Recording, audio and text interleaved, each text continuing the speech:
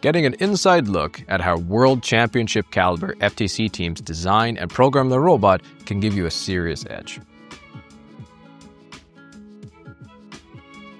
You're about to see some really smart solutions that can inspire your next build or give you ideas to dramatically improve your own team performance. In this video, I sat down with 18420 at the Into the Deep World Championships. They're going to walk us through their robot, focusing on some particularly cool driver automations with some bright RGB indicators, a clever power takeoff system for their hang mechanism, and their simple yet robust claw design. If you want to see what top-tier teams are doing and pick up tips that can elevate your own game, you're in the right place. I'm Coach Pratt, and with over a decade as a robotics educator and coaching national champion FTC teams, including Inspire Award winners, I know a game-changing idea when I see one. Let's get into it. Here's a quick breakdown of the 2024 FTC Seasons game, Into the Deep. The game is played on a 3x3 meter field with 2 alliances, with 2 robots on each red and blue alliance, respectively. Robots had to go into the center structure to collect plastic rectangular prisms and place them in the respective baskets on the corners of the field for 8 points.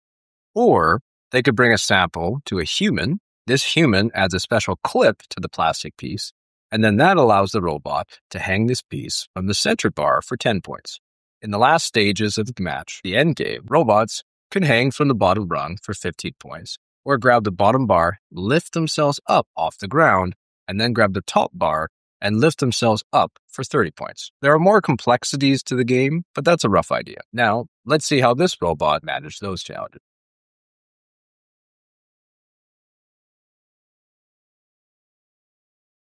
What's your purpose for having lights here?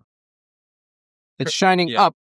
The main purpose is for our drivers. So this can rotate, but we want it to be locked for scoring on the bar and scoring in the bin. So these will go red when it's locked so that the drivers know, I can't rotate when I'm intaking. Okay. So that we're not just trying to mash the button and it's broken. So you're not using them as a headlamp function, you're using them as a driver indicator. Yep. I love having that. It makes it really easy for your drivers to know where things are going.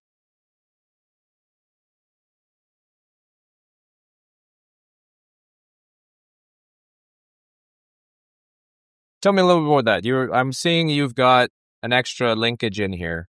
What is that doing for you? I wish Lex was here. Okay, wrong guy to explain. He designed it. Yep. I coded it. So you've clearly got a main gear here. That's the gear for a drive. Yep, so that's your drivetrain. And then when... it's a PTO system. Yep. So that way we can...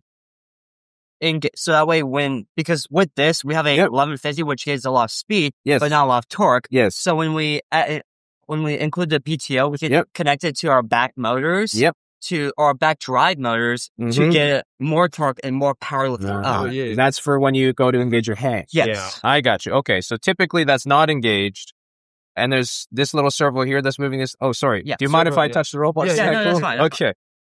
So this is the one that's actually engaging. You've got your main drive gear up here added, and then that attaches to this gear, then goes down to that gear reduction. Which is connected to the bar. Yeah. Okay. And because our friend is a genius, he somehow was able to do the actual gear ratio to make it easy. So you use your drive motors to be able to add yourself a little extra torque to lift yourself up the ground. Very clever. I love that. Super cool. And then tell me about your I'm assuming you got a level 3 hang here. No. Kind of. No? Do you have the building blocks for an attempted level 3? We have the capabilities, but it takes super long. What's your... So you can do it, but it's just too slow. Yeah. Okay. What's your theory behind your level 2 or your level 3? You grab the bar with these, you pull them down. This, it'll catch the bar. This rubber band. Just a quick little compliant passive mechanism. We'll just rotate the drivetrain. This is slanted so that the bar can rise up it. We'll just come back up and then rotate back. Cool. My problem is we accidentally messed up, so there's too much weight back here. So it's a little... Okay, yep. What are you most proud of about your bot this year? How simple it is. Yeah, it works. Yeah. Well, that's a darn good thing to be proud of, man. That's not the case every year.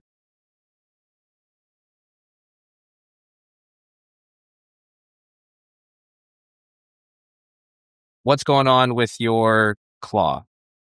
We have 3 axes, I think. Yeah, so we have the arm, we have wrist, and then we have an axiom with a lot of rain.